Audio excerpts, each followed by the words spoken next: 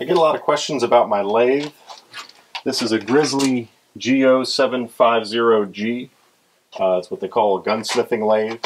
I'm pretty happy with this lathe. It's a good deal for the money. It's not a Cadillac, you know. It's got little quirks to it. I've had to do some things to improve it, but nothing major. The most annoying thing I'm going to address today is something that's not obvious at first. But a real lathe that a machinist would use full-time, they leave room here. They curve this, they extend the headstock out so that your chuck key doesn't interfere with the gearbox or whatever's driving your lathe. On this lathe, I can't spin the chuck key right there. The only place I can spin it is when the chuck key is perfectly vertical. Even if I have it horizontal, there's not room to spin it. And that's really annoying, especially when you're trying to use a 4-jaw chuck. This is actually kind of nice to use as a shelf. It's a great place to keep all your tool holders, but the chuck key is low enough that it's getting in the way there. When it's particularly tight and I loosen it, it'll turn and I'll end up hitting the tool holders, hit my hands, bust my knuckles, that kind of stuff. And the other thing is there's nowhere to put the chuck key. There's no holder for it. I also have a couple Allen wrenches up here that I use to do the cap screws on my tool holders. So what I'm going to do is I'm going to make a new chuck key that's long enough and big and a little bit bigger so that I can get a little more torque on here. This is a little small and it hurts your hands when you're wrenching on it. So I'm going to make it longer so that it'll swing around here and not interfere with anything.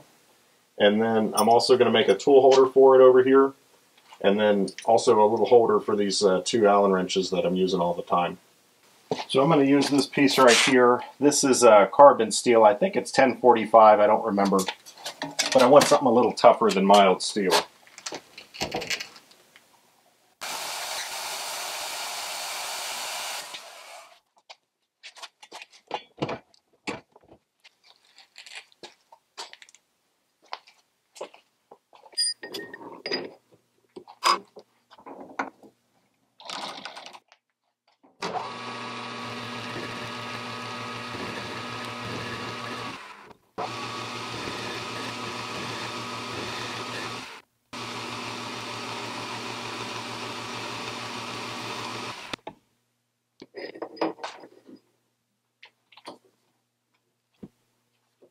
Alright, I'm going to turn it down to 900 thousandths.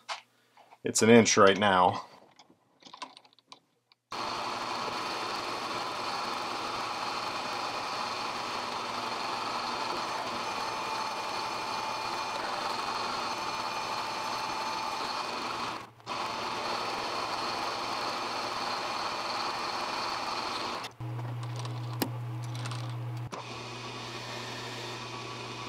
So this is going to be the upper part. The handle is going to go through there. The part that's still in the chuck, I'm going to taper down to the head. That'll be this part here that tapers down to the square.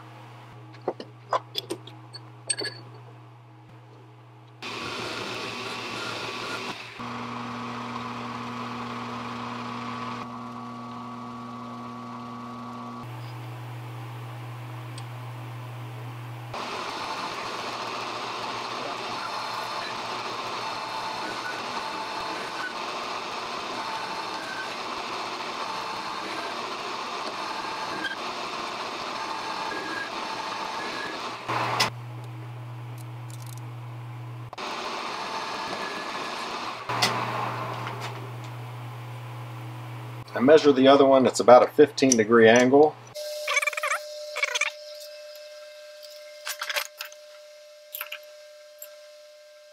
So now basically I get my angle with my compound here that's moving the cutter in this direction, and then I'll feed it in.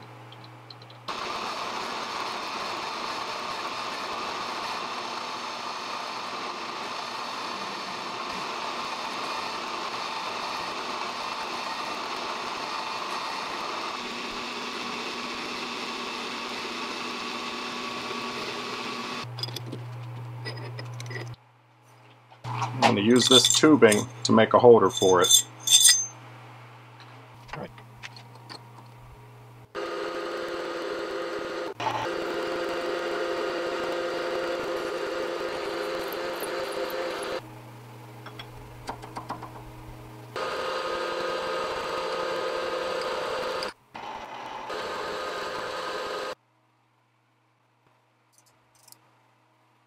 I'm going to go ahead and tap this into position with a brass hammer. That's looking like a chuck key. I'm just eyeballing it parallel to the vise.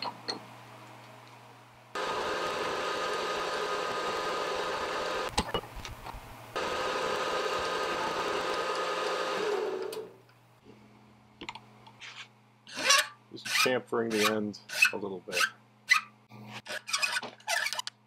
I may not even do anything with this handle. It's staying put very well.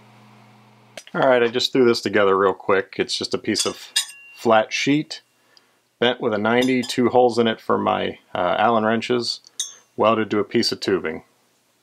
Nothing pretty, just functional. Okay. Allen wrenches. Chuck key. Lift it up high enough that tool holders can be underneath it. It's not going to interfere there. I can put it on my chuck. It's not going to interfere here, and I can swing it. That is going to be so much nicer. And the handles are bigger, so it's not going to hurt as much. I made it a little longer, so I've got a little more torque. That is a nice improvement. Real improvements that I've done to this lathe. One is the way they had this handle attached. It was actually screwed in there. And this wasn't the end of the world, but it was annoying. When your tool is on and you cranked this down, the handle was facing out here. So it was just awkward to tighten. And it was kind of in the wrong way. It was pointing towards your work, and the way this thing's built, there's no adjustment. I took it apart. You can't adjust where that goes. So I just drilled and tapped a new hole here so that the handle would end up where I wanted it. And when you're in this section, it tightens there instead of this way. That wasn't so bad. When it was pointing towards the work, I found it pretty annoying. These collars on the hand cranks that you use for doing your measurements came with cap screws in them, so you had to use an Allen wrench to adjust them.